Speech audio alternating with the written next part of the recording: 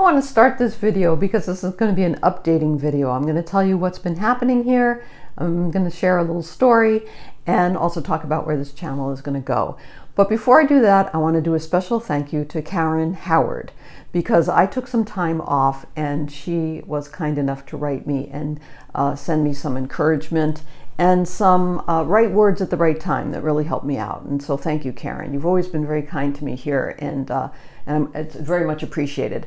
So I had a computer problem that stalled me from making videos. And the fellow came and helped me with it yesterday, and so I understand a lot more about my computer than I did before. I'm not so sure it was a computer error, which was my problem, as much as it was human error, which is not much of a surprise knowing me.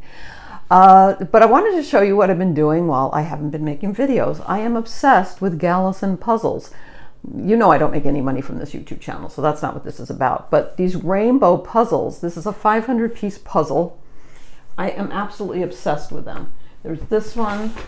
These cost about $14 a piece, which is not very expensive when it comes to puzzles, especially if you compare it to Ravensburgers. And I haven't been very happy with Ravensburgers because Ravensburgers don't have this kind of colorful art array. And also, 9 times out of 10, they arrive with missing pieces, which is really annoying to me.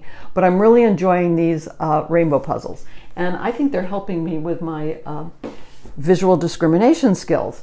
And of course, this puzzle that I've shared before, you know, the fantastic orb. I have wanted to give this as a gift to so many people in the last few months, and it's completely sold out. I'm on a mailing list. If it ever comes back, I would love to purchase it again and certainly give it as a gift. But and this is not made by Gallison. This is made by, I think it's called PlayStation or something. But like I said, they're completely sold out. So that's what I've been doing. I have also been watching endless New York City Housewives. I don't know why, but that's what I've been doing. Not proud, not proud. Now it's time to get back to work and think about the channel. So you saw the jigsaw puzzles. The other thing I've been doing is we're doing a major clean out of the house. My daughter lived here during the past year, and she moved out to her new place. So all of her stuff is now completely out of this house. And of course, what that did was show us that we have more stuff than we need in our own home. And so we've been combing through it, which is a little bit like an archaeological dig. I mean, when you look back, you know, you start running into stuff that you were involved in when you were 20 years old. I mean, there are wedding presents. I mean, if you have a wedding present and you've been married for nearly 40 years and you've never used it, maybe it's time. Maybe it's time to let go.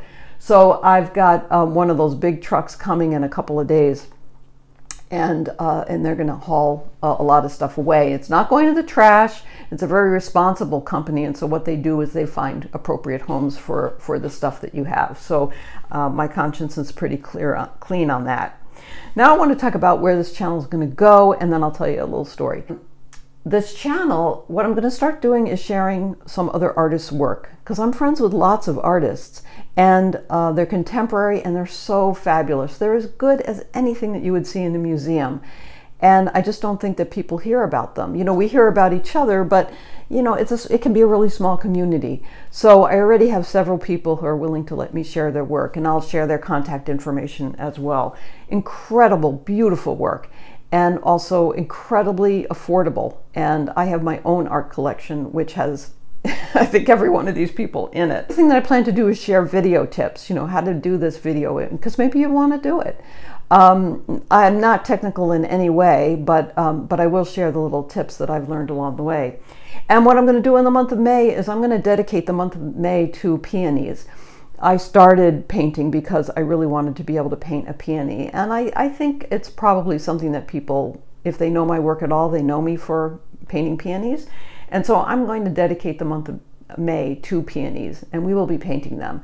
And I hope to be able to engage you in that as well and provide you photographic references so that you can paint along. I think that would be really fun. And of course, I'll show you my gardens and the transition of the peonies as they come and go.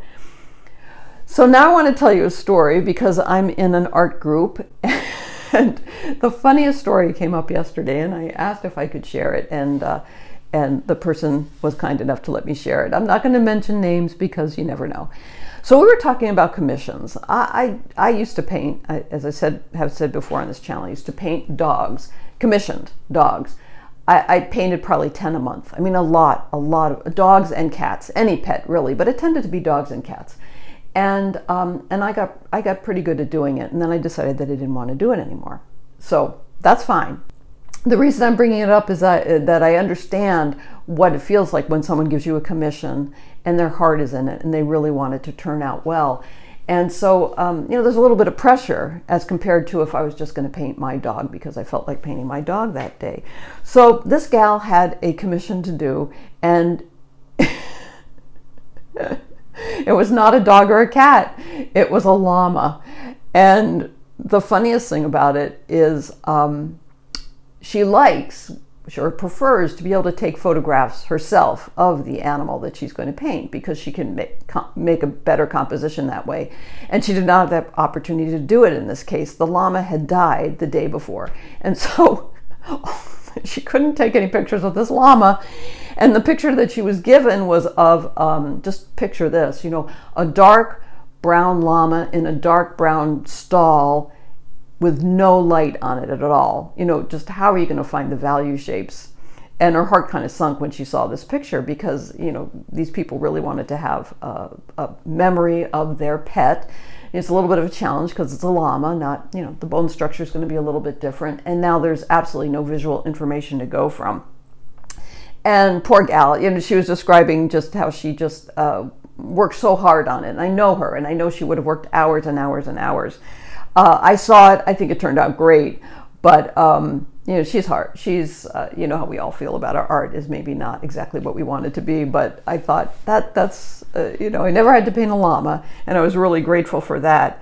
And one of the things that came up when we were talking about commissions in the group is that in general, if you get a commission, it's really important to tell people, you know, when you hand the work over and say, you know, this turned out great, you know, I really love it, or you know, I'm glad I could have this opportunity to preserve this memory for you. Something like that, anything that's positive. But the worst thing that you can do is sort of be apologetic about it. Like, well, I hope you like it, or it didn't turn out exactly the way I wanted it to. That is just poison. Don't do it. Just don't do it. So another gal had a commission story that she shared. She was asked to do a commission of someone's home. And oftentimes that too is very personal. And in this case, and you might know this if you know Northeastern architecture where I live, there's sort of a typical, excuse me, a typical look of a home here in Vermont, a center cape sort of thing. You know, you have a center door, a couple of windows on either side, and basically it's a basic box. There's just not a lot you can do with it, you know? And so, which is one of the reasons why I think, especially here, we do a lot of landscaping to soften the look of a home and sort of nestle it in a way that the landscape just doesn't provide naturally. Or it can be, you know, completely surrounded by trees coming in, and then it's even more difficult because you can't, you know, it's harder to find forms. So anyway, she had to paint this house. It was a brown house, and it had nothing around it, you know, no trees. If you just imagine, this can sometimes happen with new builds where, you know, there'll be an open field and it looks like someone just plunked a house down in the middle of it as if they were playing, you know, you're on a game board of some kind, you know, Monopoly. Here comes the house. So the house looked like this, and she so that was a photograph she was given, and she just said, you know, I can't make anything out of this. Which is because you want to, you know, someone's hired you because they like your work, and so you want it to be reflective of your work. And if you're your hands are tied because the actual subject is something that you would never choose and is really impossible to interpret through your style, then you really have a conundrum. So what she did was took the pressure off herself by saying she wouldn't accept any payment for it, and that sometimes helps with the pressure. And then she went and took some pictures of the home itself, and she said she was lucky enough that the owner came out at one point and was sort of in the right position at the right time for her to be able to see, oh, I can make this into a painting. And so that's how she solved that problem. But we all did agree there are certain things that come up around commissions that can be particularly challenging. I found with dogs, especially, that people, because I did so many dogs, people were pretty happy with them. They kind of knew. I never had a complaint, actually. People had seen enough of my pet portraits that they sort of knew what to expect. So I never had someone be unhappy because their expectations were met. Where it is different for me, and I don't know if it is for other people, was when I would do people pictures. People are very picky. They're not as picky about the pictures of other people as they are picky about pictures of themselves.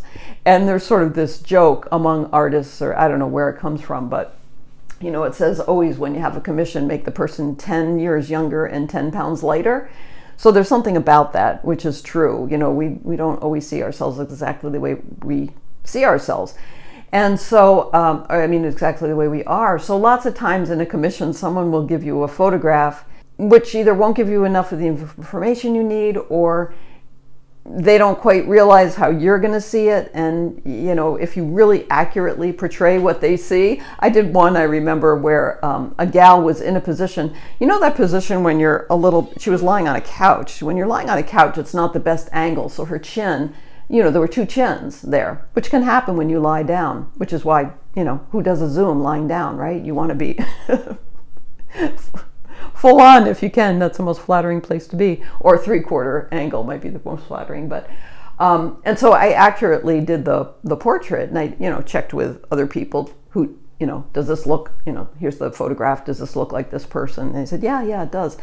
And I gave it to the husband who was going to give it to the wife for Christmas, and he said, oh, she won't like this. And I said, why? He said, because she's got two chins. And I thought, yeah, she does, and she does in the picture too. So I had to go back and redo it so that there was only one chin. And it made me more sensitive, realizing, wow, you really have to look at it not with the eye of accuracy as much as with the eye of flattery. So that's another challenge with commissions. So that's an update of what's happening around here. I really want to know how you're doing as the world is starting to open up and it's starting to be springtime. And as I'm saying it's springtime, it's snowing here. We've had 10 days of beautiful weather. I shouldn't complain. We've sat out in the backyard. We've heard birds. Definitely spring has sprung around here. But today is typical of Vermont. You know, it takes one step forward and 3 steps back. And so today it's snowing, but it won't last. Well, thank you again for those of you who did write or contact me about where did I go and what was happening. Like I said, I'm absolutely fine. I've been assured by my art friends that in the creative process, it will circle around, that you will have sort of sometimes when you want to step away and times when you can come back reinvent. I think I haven't been in the art game enough times to know that that cycle will occur. I'm going to have some faith in that, but I'm definitely committed to the place where this channel is going to go, which is to share more artists. Definitely do the month of May and make that a peony month, and give you some video tips. Of course, just regular painting as well, because, you know, value shape painting is where I live and what I love to do. So please share with me if there's something that you would like to see, or how you're doing as we're coming over, now turning into almost 18 months of the world being different than it was. So remember to keep the white sheet paper white, your paints wet, mask for value, mix for color, and I hope that there are no llama commissions in your future. And I'll see you next time. Bye-bye.